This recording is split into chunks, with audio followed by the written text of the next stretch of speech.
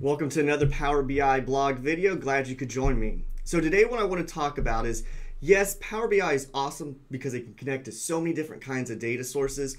But one feature that sometimes some people just aren't familiar with because they're just starting to get into Power BI is this option called From Folder. Now, what does From Folder do? Well, From Folder still will connect to all of your data sources, but it will look in a folder for that actual data source, like an Excel file. So how do we take advantage of this and why is it so important? Well, think about this. Let's say you are a manager of, or you're a data analyst for a store chain, and you have different stores that you analyze their data for. And the way that it works currently at your stores is that the managers in the morning, before they leave their shift, they will put in an Excel file of all the transactions that have taken place. And then in the evening, your PM manager will also do the exact same thing.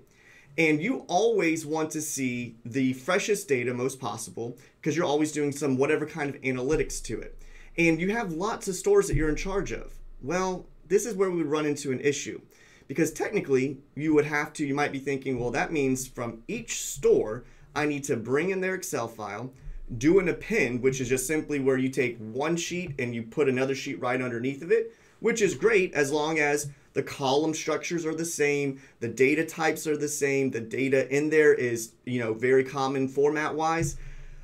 But that takes a long time. If you have 10 stores, that would be 9 separate appends that you would have to do. Well, Power BI has this feature called From Folder, where instead of doing it 9 times if you had 10 files, you're going to do it once. You're going to set it and forget it, so to speak. And that process is actually going to happen over all of your files. Well, how does that work? Well, we say, okay, look at this folder, look at all the files in here, and then we can even filter down what files we want to bring into our report, which we'll actually do in this demonstration. Then we're going to say, look at one sample file. We're going to do all of the transforms that we want.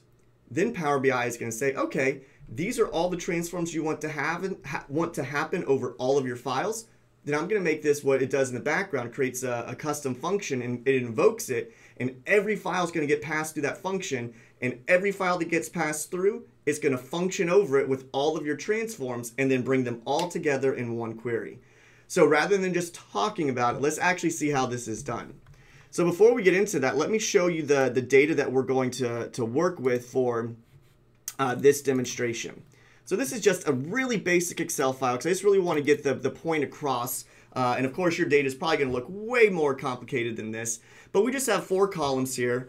We have a date column, and well, actually not a date column yet. It will be, but date, what the transaction number, what the product was that we sold. So we're just pretending we only sell one product at a time, and the amount that it was sold for.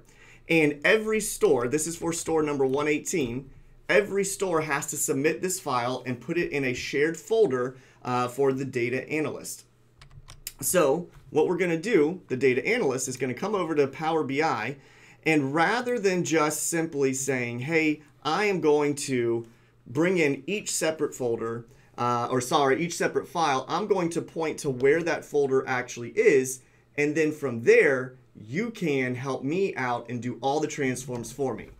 So as we take a look at Power BI, and we're going to do the get data, but it's not a common data source because this one, I guess, is just not as common for the Power BI developers who made this. So you're actually going to have to click on more, or you could have just hit the get data icon as well, which brings you up all of the different ways that you can connect to your data. And the one that we're going to go to is folder. So I'm going to say folder connect. And then at this point, you could have either copied out the folder path location already in File Explorer and just copied it in, or just take advantage of their browse. And I'm going to take advantage of the browse here. And this is in my video 2, and it's on my desktop. And I have a folder called December 11th, 2020 folder with duplicates. So I'm going to hit OK. And actually, I'm going to show you that what that actually looks like over here as well. So let me come over to my desktop, show you what's in the folder itself.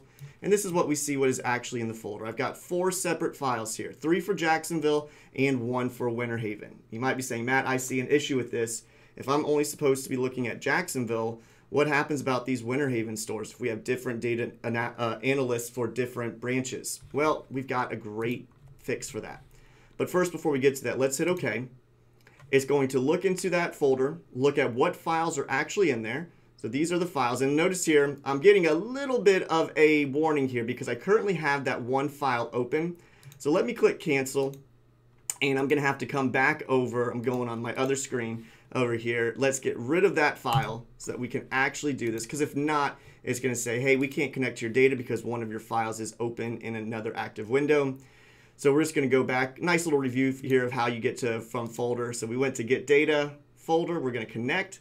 We're going to browse out to it. So it is on my video 2 and my desktop. There we go. We're going to click on OK. And we're going to click on OK. You might be saying, Matt, why are you calling it with duplicates? Well, that's going to be another little extra piece we talk about at the end there. So these are the 4 files. Let's go to transform data, because if you just do combine, you're skipping all of the cleaning steps and really of how you want this to really work for you. So right here, the very first thing it says source, because that's the source. This is the folder location, and these are all the files that are in it. Now at this point, I don't want, if I'm the Jacksonville person, I do not want this Winter Haven file. So what can I do to not have that Winter Haven file? Well, I can simply take advantage of filtering. So if I hit the drop down for the name of the file, and I go to a text filter, and because you might be going, well, just put it, just uncheck this right here and it won't load, which is true, but for future times when more files are dumped in, it's only going to exclude that Winter Haven store. Every other file that gets put in there, whether it be for Orlando, Tampa, whatever it might be, I'm using Florida because I'm from Florida, it's going to load that. So I'm the Jacksonville person. I want to be very specific. So I'm going to say, you know what? All the files I get in here, I'm going to put on a text filter, and I'm going to go to contains, which means it's looking at this name and it has to contain this text string that I'm about to type in.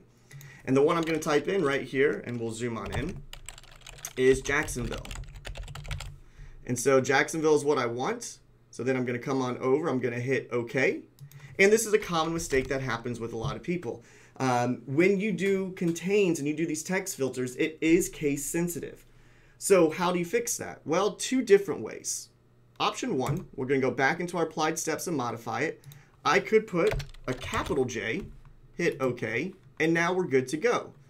However, you might want to go, well, what if I have a manager who accidentally doesn't type it in with a capital J and does a lowercase j? Well, then their file would not be included in this process. So if you're trying to kind of debug at the beginning and not later and avoid any unwanted outcomes, what I would recommend is let's get rid of this filtered row step first. I would do a transform here. I would say, you know what? Let's take all of these names of the files and let's lowercase them. So that way, no matter what happens, whether they typed it in all lowercase or all uppercase, before we do any of the combining, it's going to say, you know what? The very first thing we do on the source step is we take all of your file names and we're going to do a transform, and we're going to transform them all to lowercase. Now, when I type this in, again, I still have to put lowercase in here, but now I would never have to worry about the casing messing anything up. And again, you could have done all uppercasing and then typed in the whole Jacksonville in uppercase. It would be completely your decision. And so now I'm going to hit on OK, and things are looking pretty good. So what do we do now? Well, other things you could have done, just so you know, you can put filters on the date access, modified, created, even on the extension of it. So if you know you're going to have other kinds of files in here that are not Excel, you can filter out based on the file extension that's in here. So lots of different ways to choose what files you're actually about to load in. So I'm ready to load. What do we do now? Well, now we're going to come up here and we're going to come and hit this little 2-arrow drop down next to the content. And it's saying, hey, the content, these are binary files, so what do you want to do? Well, this is my combine. So I'm going to hit this, and a whole bunch of steps are going to be done in the background for me, which is wonderful. You don't have to do a lot of the work. Power BI is doing all this work in the background for us. And so you can see that it's working, and the first thing it's going to say is, okay, you're going to combine your files. How do you want it to be done? What file do you want me to use as the sample file? And you could just say, well, I want it to be the first file, which is exactly what I want. And then it's going to say, all right, in the first file, this is a sheet, which is what we want here. And it could be a table as well. So we're going to click on OK. And this is going to happen. It's going to go back and forth a little bit. And then finally, it should land on, I might have to minimize this. It takes a while for it to do its changes in the background. There we go. So look at all of this extra stuff that got done in the background, which you do not have to worry about. Well, and take a look. They accessed all my files and they brought them all together. And so technically at this point, sometimes people will just start doing all their transforms after all the files have been combined together. And they do any transforms that they want here, which is completely fine. However, sometimes if you know your files are going to be large and you know that there's going to be a lot of transforms involved, I would say do it on the sample file, because then you're actually going to make the process quicker. It's going to have to do those transforms quickly on a smaller file and then do the combine at the end. Rather than combining all these large files and then doing the transform, you could see a little bit of a performance issue with just doing it after they've been combined and not doing it on the sample file. So let's take a look at how the proper way to do this should be if you don't want to take any shortcuts. What you would do is you would come over to your sample file. And on your sample file, it's saying, hey, this is saying that I'm taking in the very first file that you told me, which was the number 118 file. So those are all the applied steps of how it got here. Lowercase text, it filtered the rows. And then the navigation, this row 0, it's saying take the first one, because it counts in base 0, of the file that you're looking at. So then if we come over here, not to the fx, this is actually the function that's written for us, but if we come to the transform sample file, this is where we can make all of our transforms. So we say, okay, date, that really should be date. So we're going to change it from ABC123 to date. Transaction, I want to keep that as text, just in case we have anyone doing leading zeros. I don't want them chopped off by going to number. Product, definitely going to put that one as text. And amount, let's do it as a fixed decimal number here. So it only goes out to 4 units after the decimal place, since it's just currency. And now, all of these steps that I just wrote over here on this transform sample file, that is what is going to get passed in this function. This function is going to take every file that comes in from here on out and do these 4 steps every single time. So let's take a look at what this looks like now. And so you're noticing it looks pretty much the exact same. However, I did the transform sooner rather than at the end. So now I'm going to rename this. I'm going to call this all transactions, all Jack's transactions. And then that would be it. You technically would be done with this process. But I want to give you a little bit more information about this. So let's do this. I'm going to close and apply. And as we close and apply, and I'll bring this over once it comes up. As it's closing and applying, let me show you something else we're about to do. We are going to put a new file in this folder. And this new file is coming from the PM Manager. Now, the PM Manager has made a little bit of a mistake. The PM Manager, unfortunately, didn't realize the AM Manager put in the AM data already, or maybe it just took the AM file and just added on to it. And so you might be saying, well, Matt, now this is going to be an issue, because when we put this file in here and we do this from folder, it's going to look at this file, and there are going to be 3 transactions that are now duplicated in our data source. And you could think of some other issues where this might happen at your work, your process, whatever automation you might have. If you know that data could potentially be duplicated within the folder itself, and you don't want that, and you want to avoid having duplicated data, I recommend doing this last step that we're about to do. Even if you think you're never going to have duplicated data, I still recommend this step to avoid those problems that could arise. So how is this going to work? So the first thing I'm going to do, let's get rid of that. And I'm going to come over here off to the other side of the screen, and I'm going to put that piece of data actually into that folder. So I currently have it saved in a different one, and it's our Jacksonville store. So they come in, they put in their folder, their file into the folder, which is great. So now we come back over here. This is also one of the other things about Power BI that I found out when I'm a trainer, and when I give trainings for people who are you kind of new to Power BI, one of the things that they think about is that when they save a Power BI file and then they open it up, it automatically refreshes the data, but it actually doesn't. So let's actually show that here.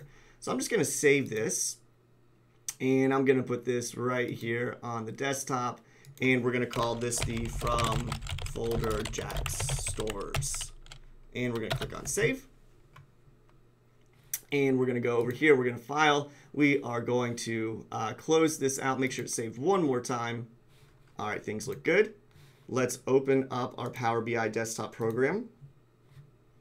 And as it's opening over here, remember that second file that I just put in, it technically has duplicated data because our PM manager just messed up. They didn't realize that the AM person had done it, whatever the case might be.